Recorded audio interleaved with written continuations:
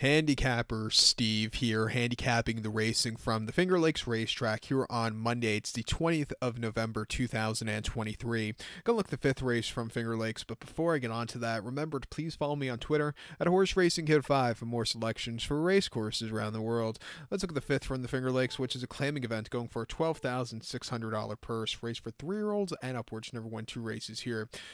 Field of 8 horses going 1,900 meters or a mile 3/16 on the main track. Nice added distance race. Dare I say, I don't think, in my personal opinion, mile 3/16 is not added distance. Mile a quarter would be, which actually there's one later in the day, which is quite cool. But my top selection, I'm going to go with the 3-horse Pot of Gold. I'm going to go 3-7-5-2 in the superfecta. 3-7-5-2 super. Top selection 3-horse Pot of Gold. 3-year-old colt by Spicer here. Jeremiah Engelhardt trains. Gets Diego up in the saddle. The horse's most recent outing came in a allowance race, 25,000 at the Finger Lakes on the Slop. Mile 70, 17th of October. And the horse finished 4th by 4 1/4 lengths that day. And was just wide and just lackadaisical that day. I thought the horse won a longer trip. Refreshing here with a little bit of a longer trip. Hopefully could be more into it early on. I think the horse could find the winner's circle and get the trip to win.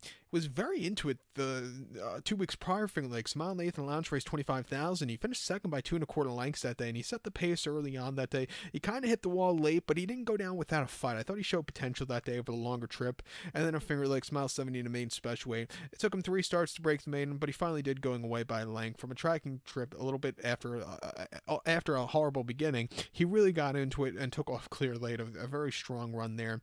And then they tried him off the bench, going 3/4 in a maiden 11,000. He finished 3rd by 3/4 length. He needs something more, but again, he got around the race course well.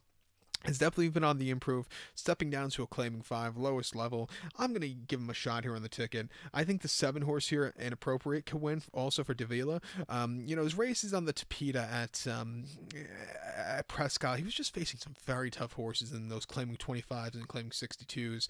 Way down the class ladder here today to a better spot over a longer trip. His dirt races, they're a little bit few and far between, but they're nicely run. He could definitely win. He's definitely running races fast enough. I'll use him in the late pick 4 or the pick 5 that actually begins with this race. But to recount my selection for the 5th from Finger Lakes, now I'm going to take the 3-horse Pot of Gold, give kudos to the 7-horse Inappropriate, 3-7-5-2 super, 3-7 in the multi-race. So good luck to all, and please follow me on Twitter at Horse Racing Kid 5. Good luck, everybody.